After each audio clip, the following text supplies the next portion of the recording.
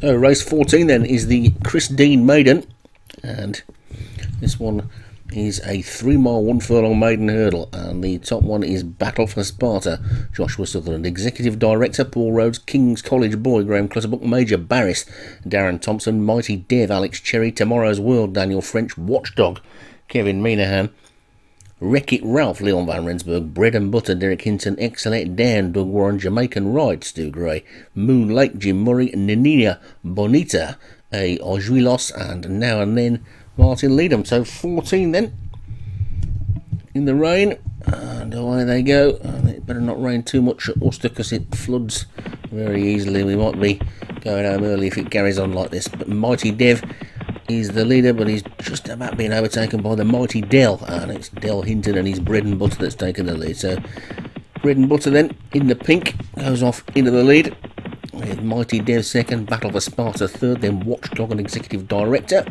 Wreck-It Ralph is just the back marker at the moment, the grey in the dark blue Leon Van Rensburg silks. But it's Bread and Butter who's putting the pace to the race, and 3 miles and a furlong of course, only 14 hurdles to take, and over that one they go.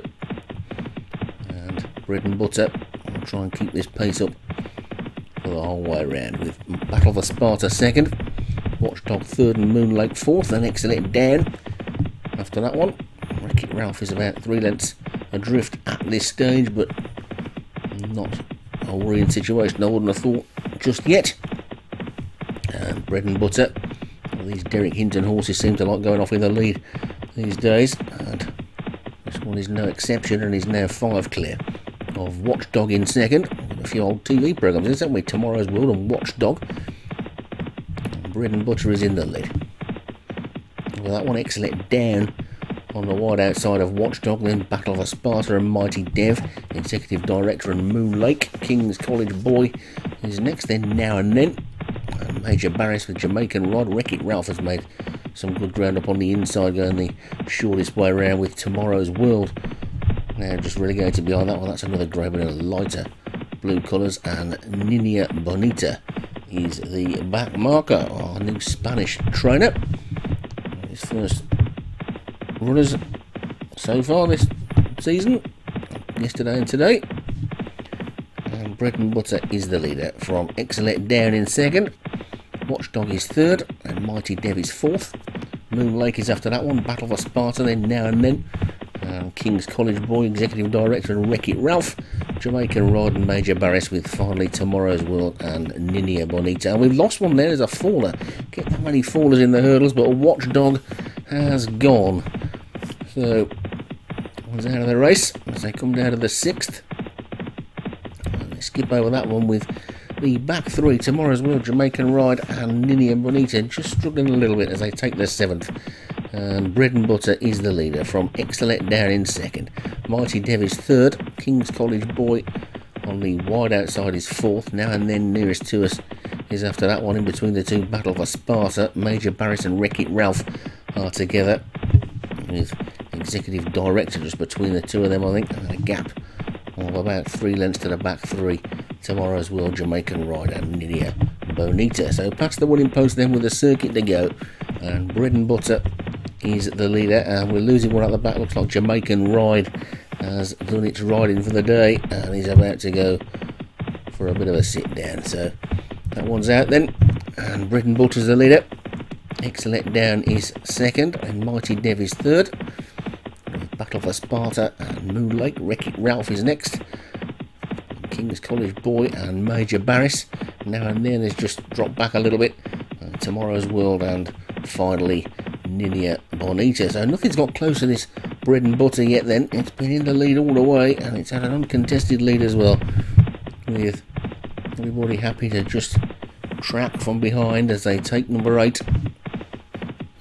And Bread and Butter could be given a canny ride to win it from the front, or it could just be a sitting duck for the rest of them. We'll find out in the next mile or so. And Bread and Butter in the lead over the 9th, as we see them jumping away from us, and they all gave that one plenty of air and got over it nicely.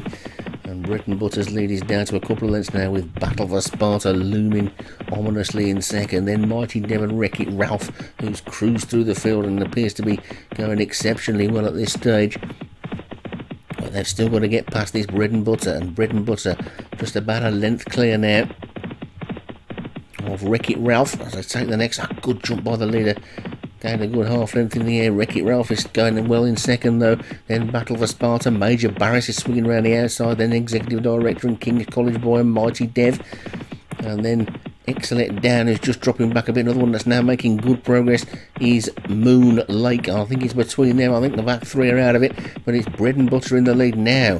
Here comes Moon Lake sweeping around the outside, and it's Moon Lake who takes it up in those Jim Murray black and red colours. It's Moon Lake in the lead. Bread and Butter sticking on in second.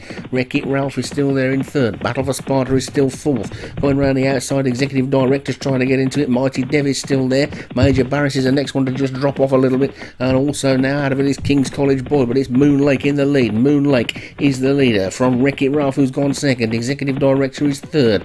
Then comes Mighty Dev 4 over the third last they go, and it's Moon Lake in the lead. Moon Lake being pressed by Wreck-It Ralph. Then Mighty Dev and Executive Director. Major Barris is after that one, getting a second wind, also trying to run against Battle for Sparta. That's the second last, and it's Moon Lake and Wreck-It Ralph. Moon Lake by half a length. Wreck-It Ralph trying to fight back. This is the final flight, and over it they go, and it was a better jump by Wreck-It Ralph, and Wreck-It Ralph goes into the lead. Wreck-It Ralph by 3 parts of a length. Wreck-It Ralph, Moon Lake's trying to fight back. Wreck-It Ralph now a length clear, up towards the final furlong they go, and it's Wreck-It Ralph. Moon Lake is in second, then Executive Director and Major Barris, but it's got to be Wreck-It Ralph. Wreck-It Ralph looks like he's got enough in the tank to take this one, and up towards the line, Wreck-It Ralph is going to win it. One last surge from Moon Lake, but doesn't quite get up, and it's Moon Lake who on the outside got mighty close in the end, you know, and may just be my first big mistake of the season, that one, because it looked like he had got it won, but right at the end, Moon Lake